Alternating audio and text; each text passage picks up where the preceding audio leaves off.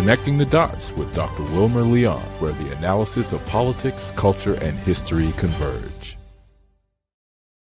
Welcome to the Connecting the Dots podcast with Dr. Wilmer Leon. I am Wilmer Leon. Here's the point. We have a tendency to view current events as though they occur in a vacuum, failing to understand the broader historical context in which most events take place. During each episode, my guests and I have probing, provocative, and in-depth discussions that connect the dots between current events and the broader historic context in which these events occur. This enables you to better understand and analyze these events that impact the global village in which we live. On today's episode, the issues before us are: what are the 3 steps leading to war? And what's the real story behind the so-called Uyghur genocide or oppression in China? My guest today is a peace activist, a writer, a teacher, a political analyst, KJ No. KJ, welcome to the show. Thank you. Pleasure to be with you. So in talking with you yesterday, you had expressed this concept that there are 3 steps leading to war. You talked about an information war, you talked about shaping of the environment, and provocation. As we look at what's transpiring between the United States and Russia, as we look at what's transpiring more specifically between the United States and China over Taiwan, walk us through these steps and how these steps apply to where we are today. Yes, this is exactly what is going on. So the first thing to understand is that before the US goes to war, there is an information campaign, which we can understand as both manufacturing consent and stirring up people's emotions to demonize and to other the opponent. And so we see that very, very clearly in China. That's been ongoing for many years now. But if you look at all the polls, everybody is convinced that China is a threat. So the first step is information warfare, which is the prekinetic, subkinetic dimension of war. Mm-hmm. The second dimension is shaping the environment. The US never likes to go to war without shaping the environment first. So in order to do that, it wants to weaken the adversary, and it wants to bring as much force to bear as possible against its opponent. So we see that right now with the United States. It's created a vast set of alliances against China: AUKUS, JACUS, JAFUS, the Quad, NATO Plus. And then you can see that there is the first island chain, which it has completely militarized, and it is pre-positioning supplies, materials, troops all along it, including troops right on Jinmen Island of Taiwan, which is less than 3 miles from the mainland. So you see the constant shaping of the environment.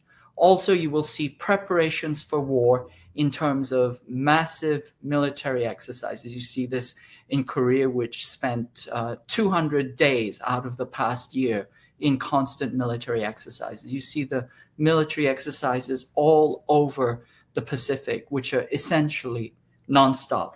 And then the last step is the provocation. That is, you want to provoke the other side to fire the first shot. You want to wrong foot them so that then you can build on all the demonization and the ally building that you've created, and then use that as a casus belli to start the war. And we see these provocations happening more and more frequently. We see the provocations by the Philippines against the Chinese, overtaking their boats, trying to cut them off and seeing if they'll get rammed. You see the provocations on the Korean Peninsula, where there's this constant in-your-face provocation against North Korea, threatening to decapitate, sending the message to Korean troops to shoot first and report later. Shoot first, report later. And you see the provocation, as I just mentioned, in Jinmen Island, where you have U.S. Special Forces troops parked permanently 3 miles away from the Chinese mainland.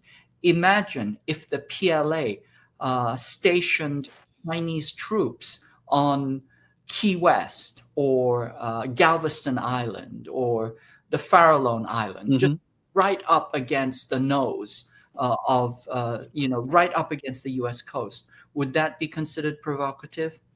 I would think so. And so essentially we see all these 3 steps happening: the information warfare, the hate mongering, the shaping of the environment, the very, very deliberate shaping of the environment for war, and then the constant provocation. So this is why I think that we have to be very, very careful that, it will just take one small misstep in this minefield for something to go off, and that will create a chain reaction that will affect the entire Pacific. So we saw in the 70s, we saw Nixon go to China. Henry Kissinger helped to orchestrate that entire process, and a development of a rapprochement with China. And one of the objectives of that was to be sure that China stayed on our side of the equation, as the United States was still involved in the Cold War against the Soviet Union. When we got to, I think it was the Obama administration, that's where this whole idea of the pivot towards China started to manifest itself. First of all, do I have my history right? And then secondly, if so, what is it that, or who was in the American foreign policy elite that decided that this pivot needed to take place? Yeah, that's a really, really good question. I have to go back to a little bit of the history. Absolutely, you're about Nixon. Nixon tried to peel China off away from the Soviet Union as part of their Cold War strategy. And then they engaged with China, and then they dumped Taiwan, which previous to that had been considered the legitimate China, but they were always hedging. So they always kind of had their foot partially on Taiwan, because they didn't want to give it up completely. Who? The U.S. establishment didn't want to give it up completely as a U.S. outpost. And so they always kept a little foot in there. And so this is what they call strategic ambiguity. But the official line was the one China policy, the Shanghai communiques. Essentially, there's only one China. The PRC is the legitimate government of China. Taiwan Island is a part of China, and any issues between Taiwan province and China are to be resolved amongst themselves. The US is going to withdraw troops, it's going to withdraw arms, and it's not going to be involved. That was the agreement, and that was the foundation of the relationship between the US and China. All of that is now completely dissolved. It's gone. There is no de facto one China policy anymore. But who started this war? That is the $64,000 question. In 1992, Paul Wolfowitz, the neocon, Eminence Grise, he wrote a document called the Defense Planning Guidance Document. And essentially, it was a declaration that the United States would be the unipolar global hegemon regardless and at any measure. Unipolar global hegemon simply means that it would be the boss of the world. And it would take any measure, it would go to war, etc., as necessary. This document, the Defense Planning Guidance Document, became the project for a new American century. The project for a new American century was, quote unquote, disavowed, but it simply mutated. And then it was picked up again by a group of people at Center for a New American Security. And those two words, New American, are not a coincidence. The CNAS, or Center for a New American Security, is a kind of a reestablishment of the neocons who started PNAC. And so you see this entire chain of ideology continuing from Wolfowitz and the people around him, the neocons around him, Dick Cheney. Yes. Richard Pearl. Richard Pearl, all of these neocons, they simply bequeathed their legacy onto a younger group of neocons, the neo-neocons, who are associated with the Center for Neo-American Security. In fact, let me jump in. I'm sorry, just really quickly on the PNAC side with Wolfowitz and Pearl, I think Scooter Libby. When George H.W. Bush was in the White House, that crew came to him and wanted to promote all of this rhetoric. He referred to them as the crazies and said, and this is from Ray McGovern, who was in the White House at the time with the CIA, said, get these crazies out of here and keep them away from me. And I think it was George H.W. that by pushing them out, that moved them to form PNAC and all of that. Absolutely. Okay. And remember, these crazies also wanted to go to war against China in the early 2000s. So it was actually... And they also wanted Bill Clinton to overthrow Saddam Hussein. They sent, and folks, you can go and look on you can Google this and you can pull up the letter and see all the signatories to the letter. They sent a letter to Bill Clinton when he was president, asking him to invade Iraq, and he said no. Exactly. And then 9/11 happened, and the PNAC document actually said we need something like a Pearl Harbor in order to be able to to trigger our plans. Mm-hmm. And so then conveniently 9/11 happened, and then Iraq was invaded. But anyway, these crazies never went away. They went into various think tanks, but one of the key think tanks is CNAS, which is an outcome, it's a kind of an annex of CSIS itself, one of the deep state think tanks. And starting 2008, they drew up a plan for war against China. Specifically, there's an organization called CSBA, which is it's a kind of a think tank. It's a procurement and strategy think tank associated with the Pentagon, and it was once again related to another deep state think tank inside the Pentagon that does long-term strategic planning. And they came up with something called air-sea battle, which is the doctrine of war against China. So since then,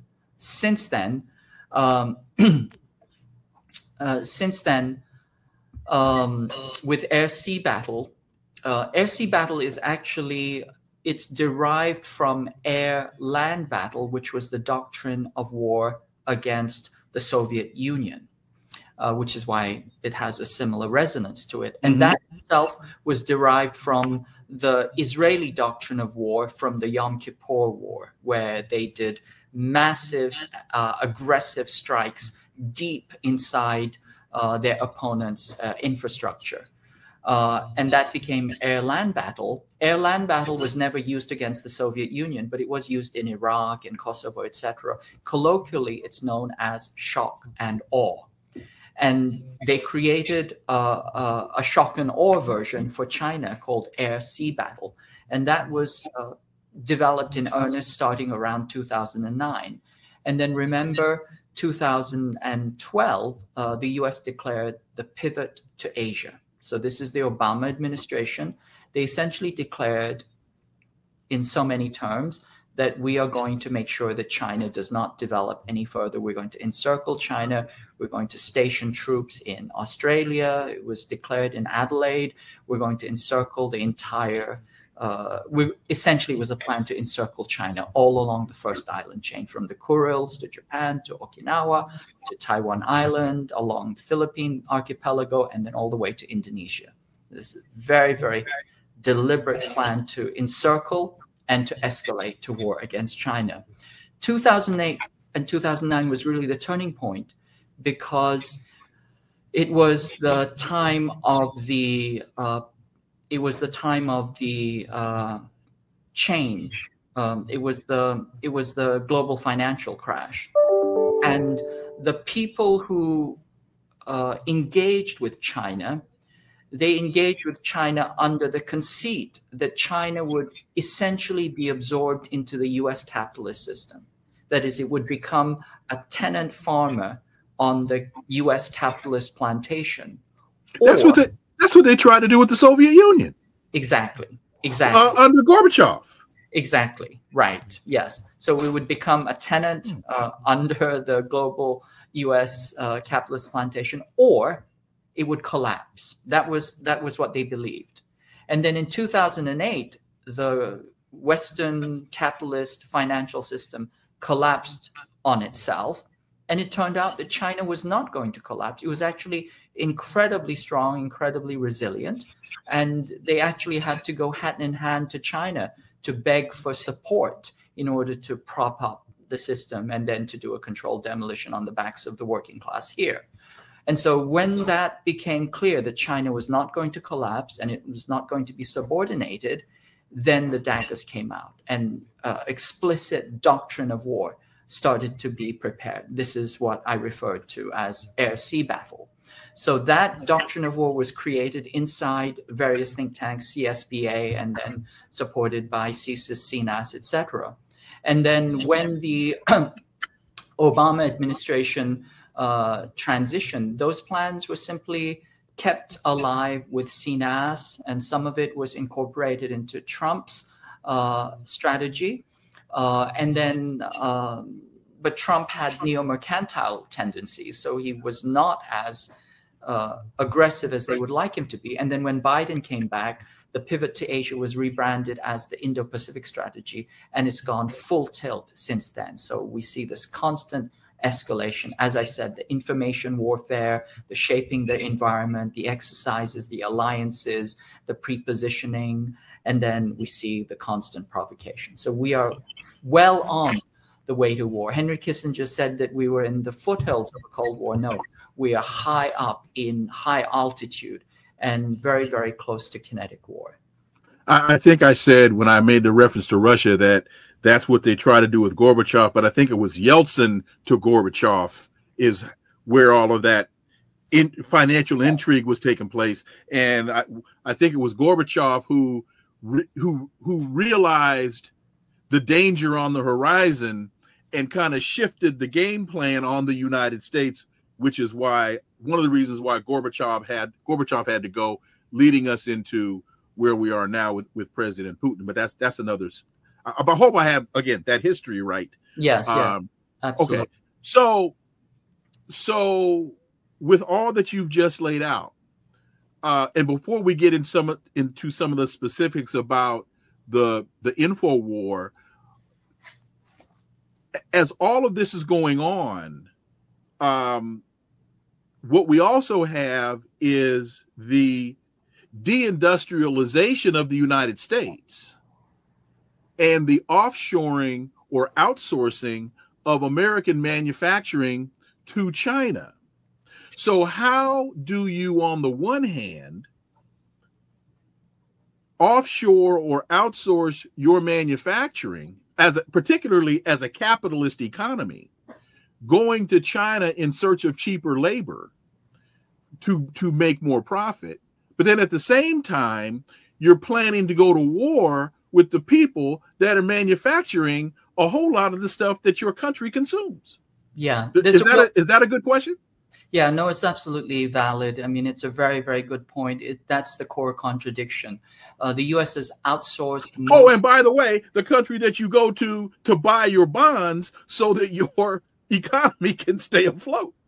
Absolutely, right. So not only is China has China financed the United States and supported or propped up the U.S. dollar as the global reserve currency, but also the U.S. exported its industrial base to China because it thought that it could simply exploit the hell out of the Chinese worker at the cost of the U.S. worker. The sick man of Asia mentality, and we can just play these Chinese people for fools. Exactly. Okay. So exploit the hell out of them, make a killing, and then eventually China would be completely absorbed into the U.S. capitalist system, or it would collapse, right? It was either collapse or be absorbed. This is what Bill Clinton believed. So that was the plan, except that China developed on its own terms. And it showed that it not only is it possible to develop, that it doesn't have to become subjugated to the West, to the Western institutions. That's when the daggers came out. But now there is the contradiction that on the one hand, the US wants to go to war against China. On the other hand, it's it's so deeply enmeshed with Chinese industry and the Chinese economy that it is not easy. And so it's trying this very delicate operation of what they refer to as de-risking, but it's really decoupling. And they're trying to separate themselves from China as you would try to separate conjoined twins. Except the problem is that China has the beating heart of the industry. So if you separate that out, then you're going to give yourself a lot of problems. And so they have not thought this through. But these are people who are not known for their clear thinking. As I said, they're neocons, they're neo-neocons, they're crazies. They are drunk with power. They do not want to give up their power and their dominance over the planet, certainly not to China. And they would rather end the planet than see the end of their hegemony, of their dominance. And that's the really dangerous moment that we're in. I've referred to it as a drunk, who, as the bar is closing and your credit cards are being rejected, you've struck out with everybody, you're just spoiling for a fight. You're not going to go home without a fight. And that's currently, what it looks like right now. So the first element of the three that you mentioned is the info war. So we're being told that President Xi is an authoritarian. We're being told that China has stolen American manufacturing secrets and has exploited American manufacturing processes. We're being told that China is trying to take over Africa.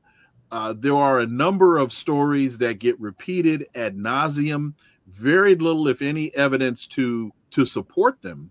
But this is the info drumbeat that you keep hearing on MSNBC and CNN and Fox News.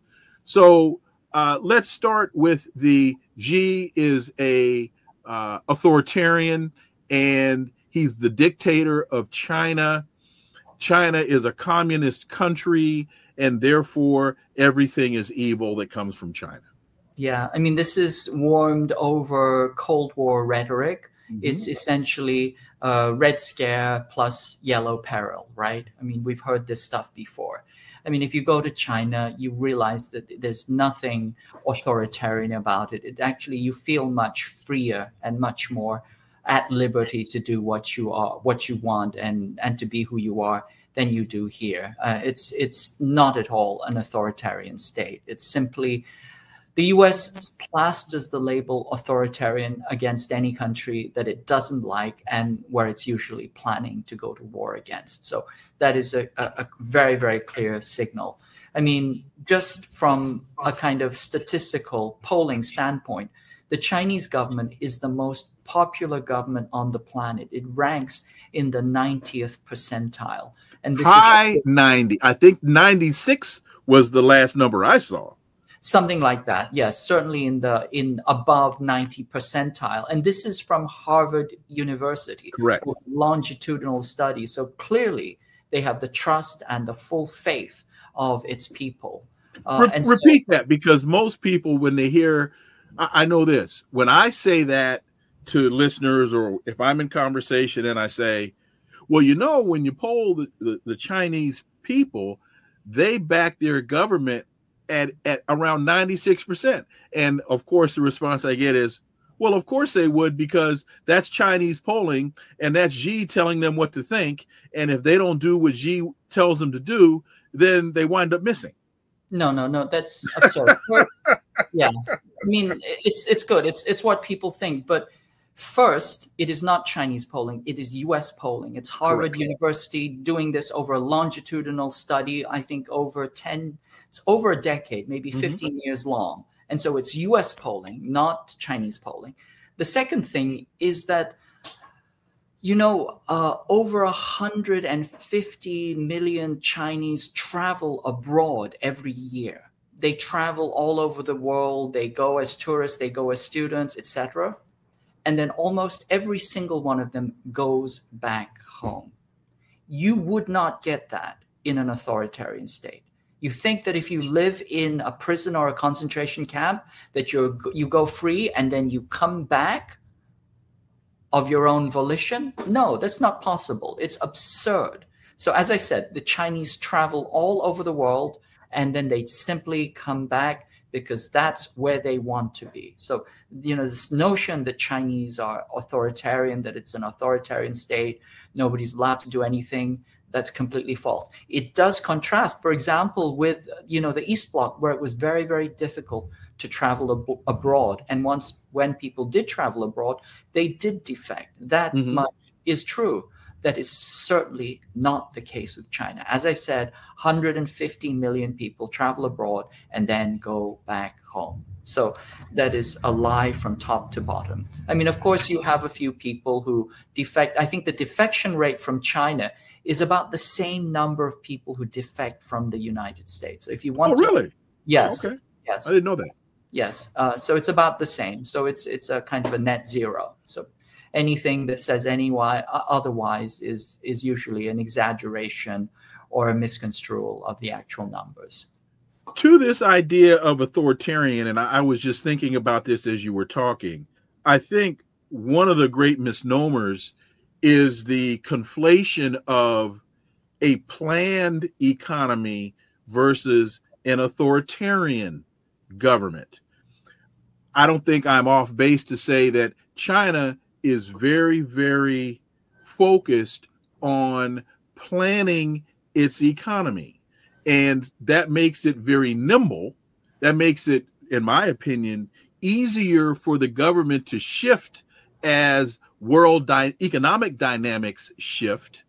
Also, because it doesn't have predatory capitalism in China, corporations in China and the Chinese government that owns corporations, they reinvest their money into their economy as opposed to into stock buyback programs and high executive compensation packages. Hence, we wind up with a lot of technological advancements coming out of China, which to a great degree is what is scaring the hell out of the United States government. Yeah, you're absolutely right. Okay. Yeah. So the Chinese system is planned, but it's planned in a very rational way. Most of the leaders are, unlike the United States, most of the leaders in the US are lawyers or failed business people. In China, most of the leadership are scientists and engineers, and they go through an incredibly complex vetting process where they have to show their capacity and show their ability over and over again before they even reach to, you know, the level of becoming a city or a province governor. And then from there, it just gets harder and harder. So you really make sure that the top people are leading. And then there's a system where there's a constant process of feedback and consultation with the people. So the government makes sure that it's doing what the people wants. And so it's planned. In political science, yeah, that's the Easton model, I think James Easton model of the feedback loop. Exactly. That's how effective governments are supposed to function. They implement policy, they get feedback from the populace on how that policy is being implemented. They then translate that into better policy. That's the Easton model of called the policy feedback loop.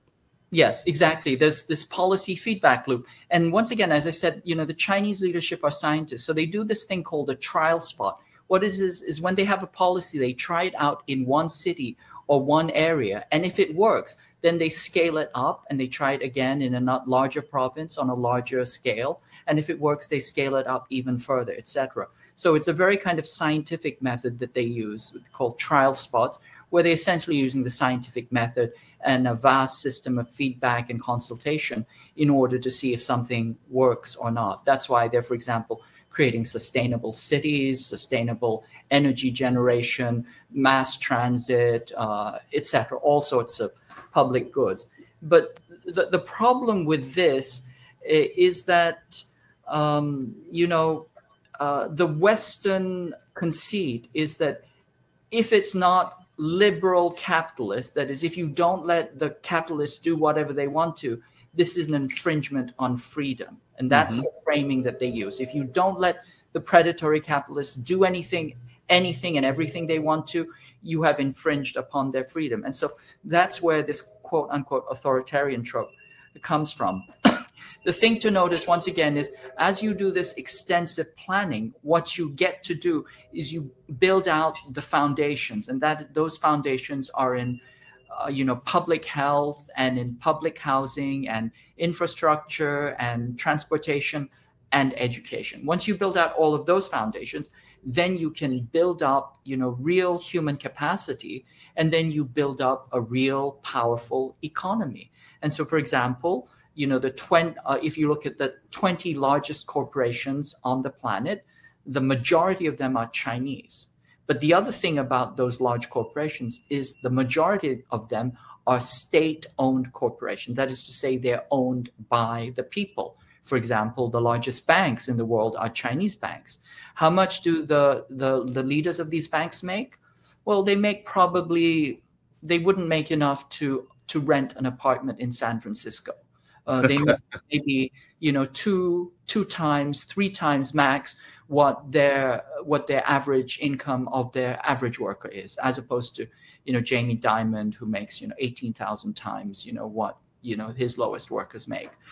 And so it's a very, very different system where you bring up the highest, most qualified people. At the same time, you do not reward them for greed. You do not reward them for with exorbitant pay. Essentially, you give them a decent salary, not an exorbitant salary, but a salary which is good enough for a decent level of standard of living in China.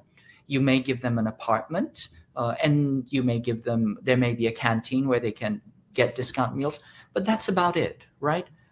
But it's understood that you are going to really work to improve your country, serve the people, serve your countrymen, and then make a better society. And you see this real kind of whole of society effort to improve the country, which is why over the last 30, 40 years, wages have flatlined in the United States, but wages in China have gone up anywhere 5 to 10 to 15 times for your average worker, for your average blue-collar worker. I mean, they see their lives improving. And also you see the bottom being lifted up, where they essentially ended poverty. You go to China, you will not see any slums. I mean, it's kind of astonishing. You go to almost any city in the world, you will see homeless, or if you don't see homeless, you will see slums. In China, you will see neither.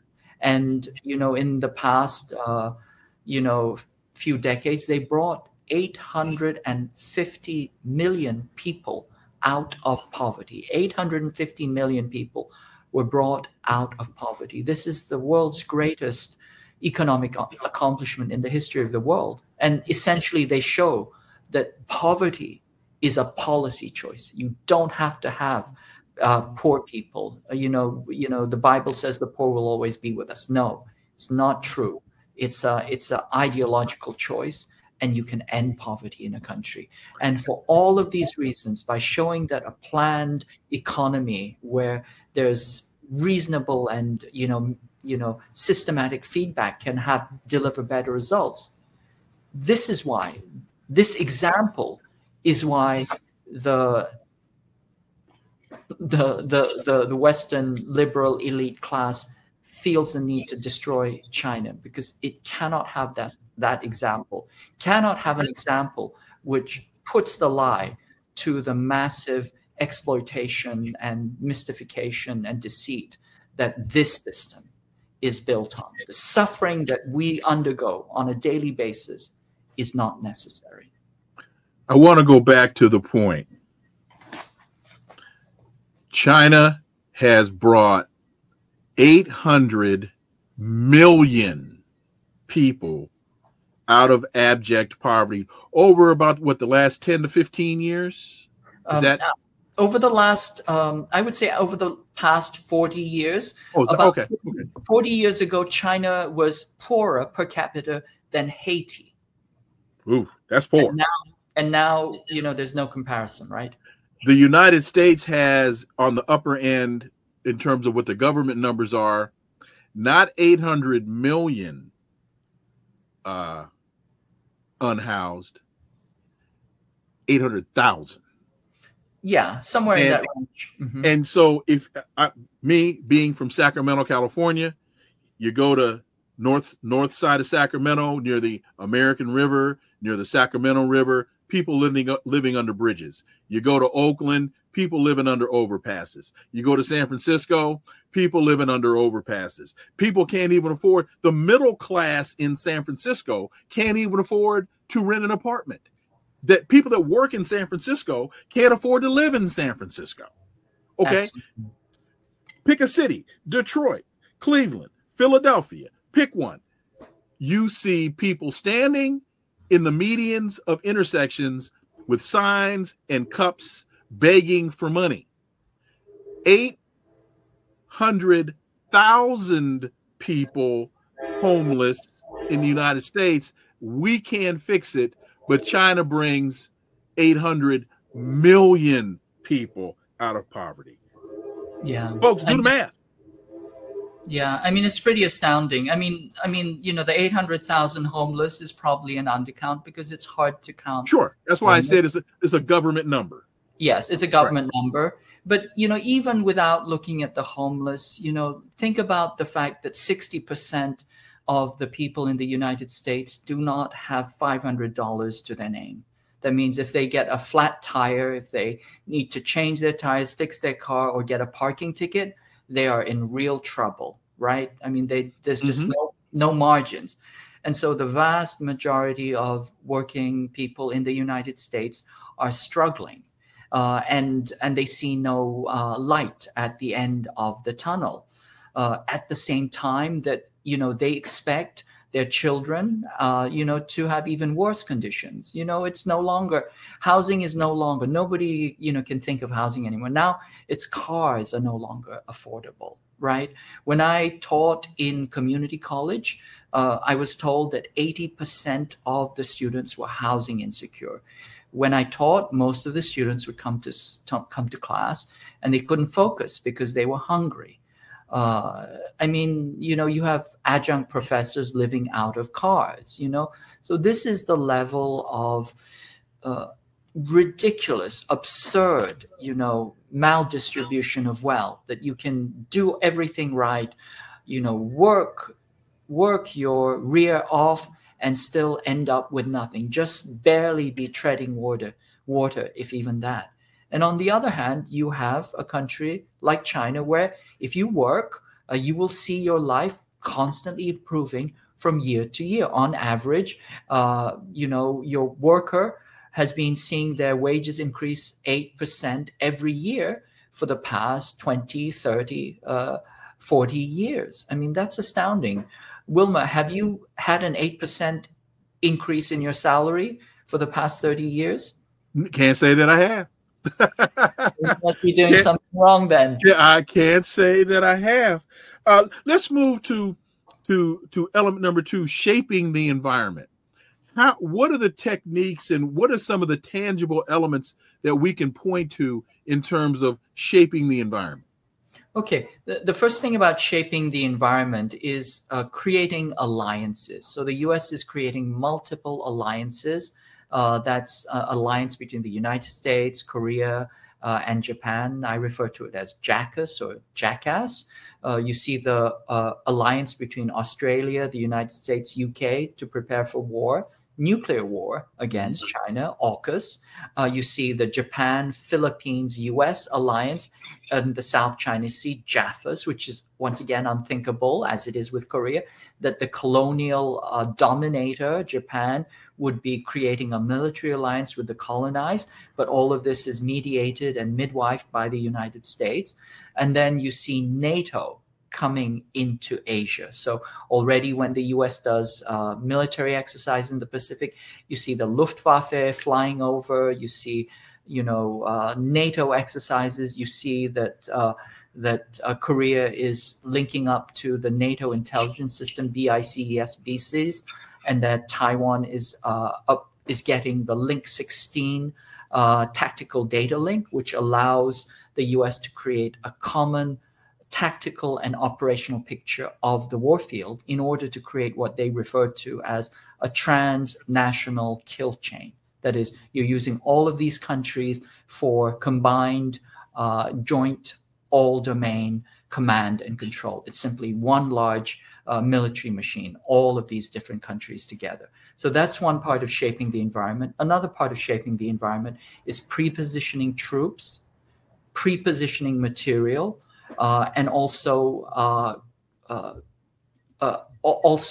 doing these constant military exercises and escalating to industrial war footing, which is what they are talking about. They're saying the US has to shift immediately to an industrial war footing. Certainly South Korea and Japan are already expected to do this.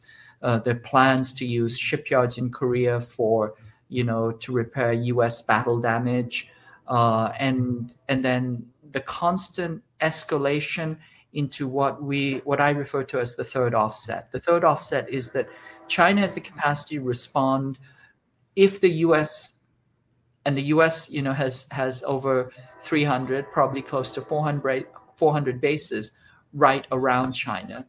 China has the capacity to fire missiles and keep the United States at bay. It has the Dongfeng missiles that are very, very precise. And the US offset to that has been to disperse its troops all around the first island chain, prepare for island hopping, prepare for ACE, agile deployment, and essentially to attack China through diffused, distributed, dispersed warfare. All of this is preparation. And then the other way, which is traditionally the environment is shaped, is through information warfare and economic warfare, trade warfare, tech warfare. The idea is that you're going to try to create as much disruption inside China itself, create as much dissent inside China itself, and also try and degrade its economy before you go into war. Ideally, you want to level sanctions on it before you go in, but in the case of Russia, for example, they will level sanctions after the war starts. But the idea is to degrade the economy and the will to fight and the capacity to fight as much as possible so that you enter into the battle with an unfair advantage, an overmatch. The analogy that I sometimes think of is that, when a matador goes into the ring to fight a bull, what they've done is they've drugged the bull, they've starved it, they've beaten it, they've dehydrated it, etc. And then you go to war, and then you have this theatrical presentation of how you've dominated the bull in the bullfight. Usually the US tries to do this kind of degrading before it enters into war. So, for example, it sanctioned Iraq for a decade before it blew it up into smithereens, etc. So you see all of these things happening in terms of the hybrid war, the preparations, the alliances, the exercises, the pre-positioning, and the military preparation. In fact, the sanctions regime that you've just talked about as it relates to Iraq is exactly what the United States has been trying to do with Russia, has been trying to do with Iran, has tried to do with China, and the reality that the United States now finds itself dealing with is that sanctions regime has forced those sanctioned countries to establish relationships amongst themselves and relationships amongst themselves. So they've entered into trade agreements. They've entered into the BRICS, for example, the Chinese Development Bank. There are a number of elements now where China and Russia have developed trade agreements, have developed defense cooperation agreements. So really what the United States has done through this sanctions regime is really shot itself in the foot, because what it thought it could do with economic pressure and other types of sanctions has actually created a much bigger problem than the United States ever could have imagined. Well, I mean, the U.S. has sanctioned something close to 1/3 of the countries on the planet, or something approaching that. I mean, the idea is that it's simple. You know, a sanction is like a siege. It's like you're building a wall around a country. The problem is, if you build a wall around a country, you're also building a wall around yourself. And eventually you're walling yourself in, which is what the United States is doing here. And so with the financial sanctions, with the trade sanctions and the economic sanctions, essentially it's strengthening China, Russia, Iran, and the countries of the global South, and it's weakening itself. And so that is the contradiction there. But, you know, they don't understand that, and they think that they're still capable of destroying, for example, Russia. I mean, they still believe that they almost brought Russia to its knees, and it's just a matter of applying a little bit more pressure. They're not reading the situation correctly. But yes, this is what they want to do, and they consider this to be part of shaping the environment. And one quick example of that is the whole chip sanction, where the United States figured that it could cripple the Chinese economy from a technology side by prohibiting China's access to high processing chips. What did China do? They figured it out. They make their own, and better than the ones that they were getting from Taiwan. And an example of that is the Huawei Mate 60 telephone. A lot of people in the West think that the iPhone is the greatest phone on the planet. No, folks. It's a phone that we can't get in the United States. It's the Huawei Mate 60 Plus, which not only is a cell phone, but is a satellite phone as well. Yes, it's an extraordinary piece of technology, incredible engineering. And it just goes to show that when the US tries to sanction China, or even a single Chinese company, by, you know, putting it in a chokehold and kidnapping its CFO, China just responds with even greater strength and, you know, better technology. So it's not happening. It's not happening to an individual corporation, and it's not going to happen to China in general, which is why the US wants to pull the trigger on war. I think there's a part of the neocon elite that are so desperate. They see, you know, that kinetic war is the only thing that, you know, it's the only trump card that they have left. And, you know, I've been saying for a while to Jake Sullivan and to the Secretary of State, to the President, be careful what you pray for, because you might get it. And even with the hypersonic missile technology, I want to say that, what was it, last year or about a year and a half ago, the United States war gamed against China 25 times and lost 25 times. Yes, each time it lost, and it lost faster. And then eventually they had to posit all kinds of, you know, hypotheticals that didn't exist in order to give themselves some kind of pretext of winning. And so clearly, you know, if they do the math and if they do the simulations, it's not going to work out for them. But the really dangerous thing here, and I'll be very, very honest here, the dangerous is that because the US no longer has overmatch and none of these offsets work, it's going to go back to the final first offset, which is mass, a bigger bomb, which is to say that they are going to go nuclear on this war. And going nuclear against another nuclear power is a very, very bad idea. The US has a doctrine of counterforce, which essentially argues that in order for us to prevail, we have to strike first with nuclear weapons. That's the idea. It's not countervalue, counterforce. We strike with nuclear weapons first. We knock out as many nuclear targets as possible. And that way, you know, we come out ahead and we can shoot down anything that's left. This is the US nuclear position, the nuclear posture. And this is very, very dangerous because it's clearly, you know, an act of madness. But as I said before, you know, the ruling elite, this imperial elite believes that, you know, they signal that they would rather see the end of the world than the end of their power, than the end of their domination. Because for them, the end of their domination is the end of their world. Not the end of the world, but the end of their world. And they're very happy to bring down the rest of the world with them. And provocation is the third. We've talked about the info war. We've talked about shaping the environment. And now the third element is the provocation. And we are seeing this play itself out damn near daily, right before our very eyes. And thank God that President Raisi in Iran, that President Xi, that Kim Jong-un in North Korea, and President Putin. Thank God that these are sensible people that are not reactionary and engage in knee-jerk responses to provocation. Because if they weren't as thoughtful as they are, we'd be in a much, much different world circumstance than we are right now.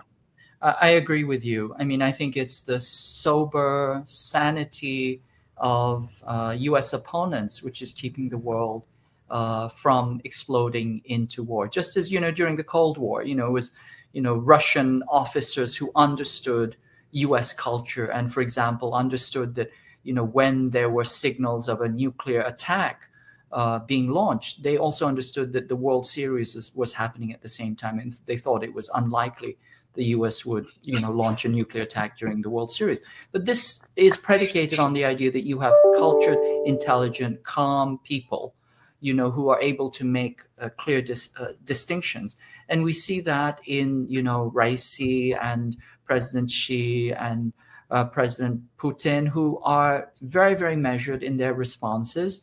And they're not seeking war, they're seeking diplomacy and peace. And you can see that there is a constant attempt to provoke them and to demonize them and to trigger war. But they understand that time is on their side.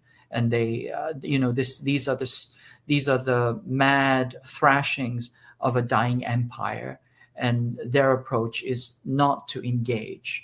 The problem is that the provocations become even more extreme, more and more extreme as they become more and more desperate.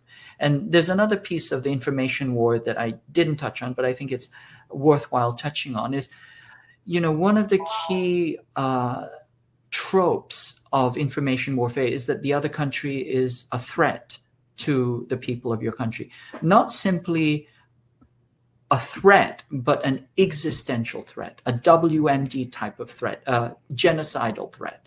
We saw that WMD type of language when it was alleged that COVID was a Chinese bioweapon, which somehow was being paid for by the United States. So that doesn't make any sense. That research was being funded by the United States. So how is the US funding that research for China to attack US? Nobody seems to be able to explain that piece. But so there are WMD type allegations, and then that China is genocidal in intent. And this is most commonly demonstrated by the allegations of a genocide happening in Xinjiang. Now, just to go over the facts, there is wait a minute. Before we get to that, I want to touch on one thing. You mentioned not firing the missile. And I want to say that was a Russian technician, Vasily Arkhipov, about what 65 years ago, who was looking at his radar screen, saw what most would have perceived to be an incoming nuclear missile from the United States on his screen. And the protocol was, you got to push the button. And he, to your point, said, wait a minute, this doesn't make sense right now. This might be a mistake. And thank God he was right. It was a mistake. I wanted to make that point because you kind of glossed over that point, but it's very important for people to understand how perilous the circumstances are that we're in today. Absolutely. I mean, there were so many close shaves during the Cold War, and there are even more now.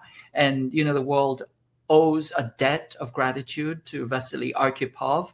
I think he's one of the unsung heroes of world history.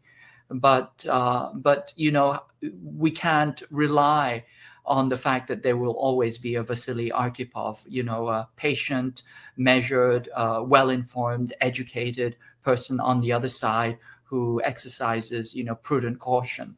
You know, there's no guarantee of that. And everything that we are doing on our side is simply escalating the danger that will not happen and that this could end in a nuclear conflagration. Final point on that, then we'll go to the Uyghur issue, and that's one of the points that President Putin was making about NATO and why his perception was a Ukraine in NATO means NATO missiles in Ukraine, which means his response time to a message of incoming would be cut more than in half. And he was saying, we can't do that. You can't put these missiles on my border and cut my response time from 16 or 17 minutes down to 7 minutes. That means if my systems say incoming, I got a button to push. I don't have a phone to pick up. I don't have questions to ask. I got to fire on receipt. Absolutely. Yes. Launch on warning. Launch on warning. Yes. And that's exactly the danger. And this is why, you know, this was so important that by you know, bringing NATO right up into Ukraine, the Soviet Union, well, Russia lost all of its strategic depth, that it had no cushion with which to make a rational decision. And that is a very, very dangerous thing to do against a nuclear superpower that you have designated as an official enemy. So yes, it's absolutely correct. And this is both the danger and what we are seeing replicated against China. Once again, you know, the US used to have nuclear weapons in Taiwan Island. Right now, they're probably preparing more nuclear weapons.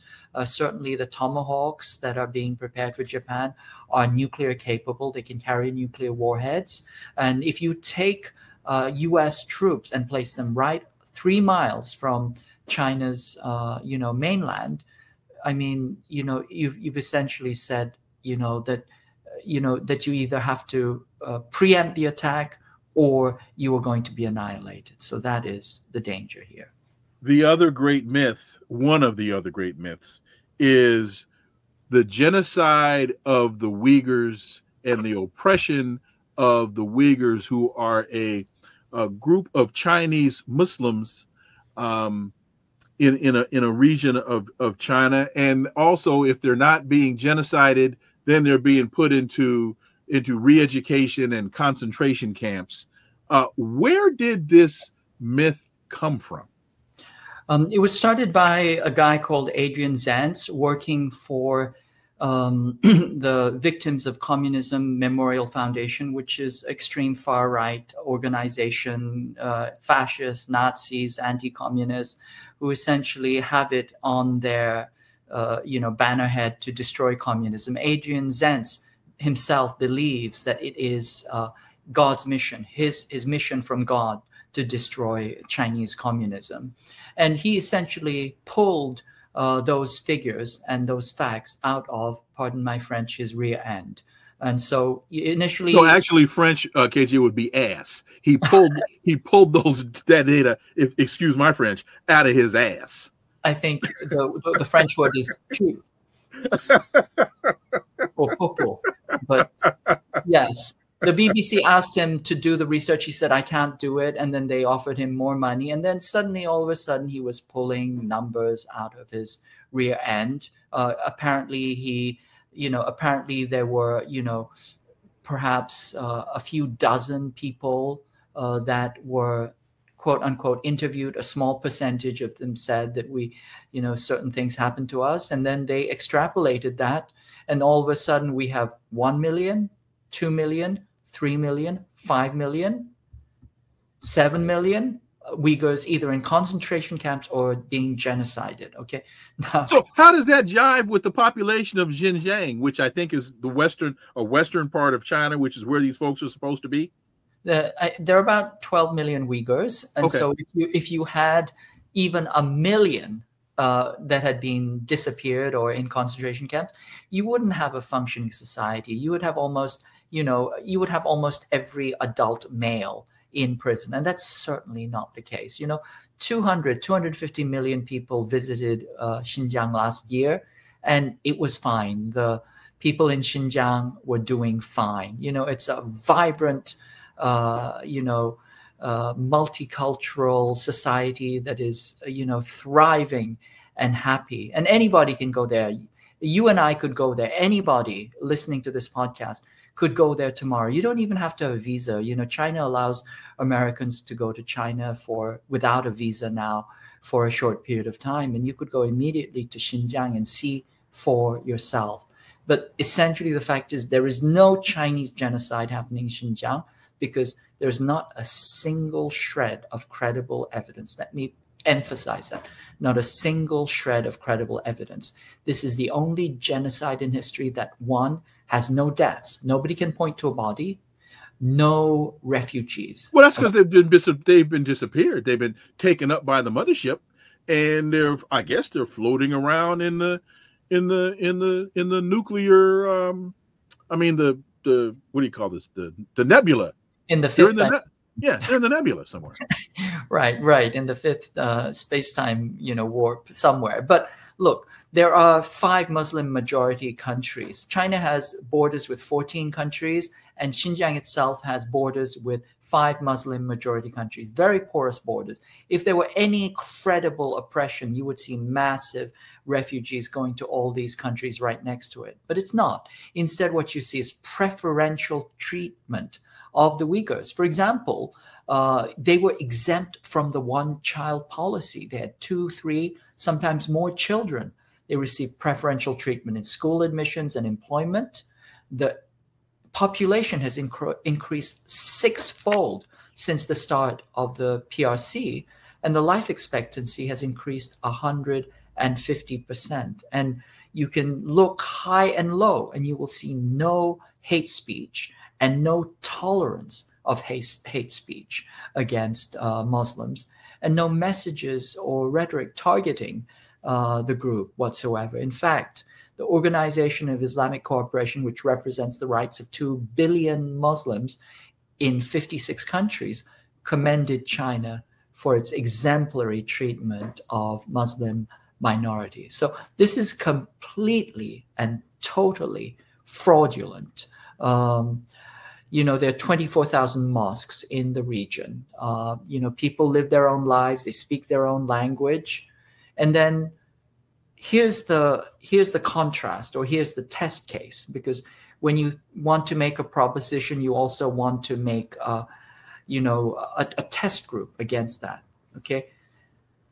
In Gaza, there is a real genocide happening. Okay? Yes. There's sheer unspeakable barbarity and atrocity, the daily massacre of men, women, children, infants, starved to death, unimaginable privation and starvation and suffering.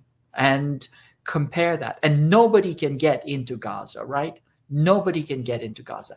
Anybody can get into Xinjiang any day of the day or night. So really, this fraud about Xinjiang being some kind of genocide. This is as much a signal of the dying empire as the real genocide in Palestine. It's foundationally delegitimating, and it's a foundationally violent lie, but it's the other side of the same coin. That is, you are enabling and covering up a real genocide while you are fraudulently concocting a non-existent one. But the thing we have to understand is the invention of a false genocide cannot cover up a real one. Those of us on the right side of history, we know what to believe, and we know how to act, and we know who's responsible, who's covering up what and why they are doing it. So, and the United States is also trying to foment another genocide in Haiti.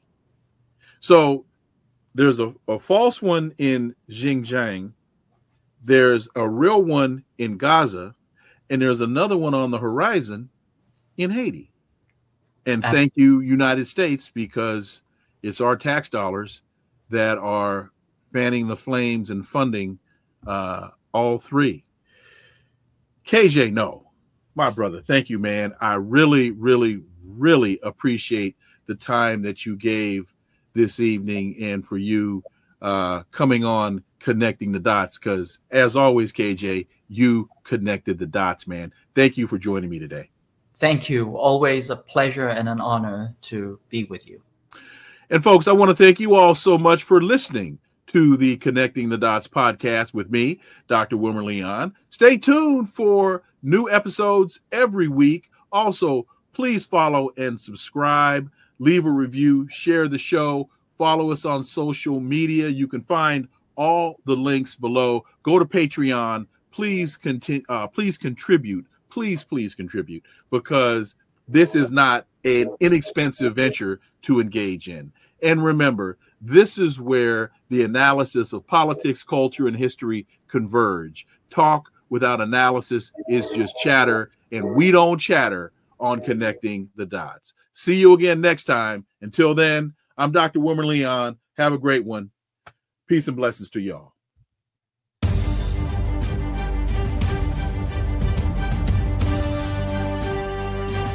Connecting the Dots with Dr. Wilmer Leon, where the analysis of politics, culture, and history converge.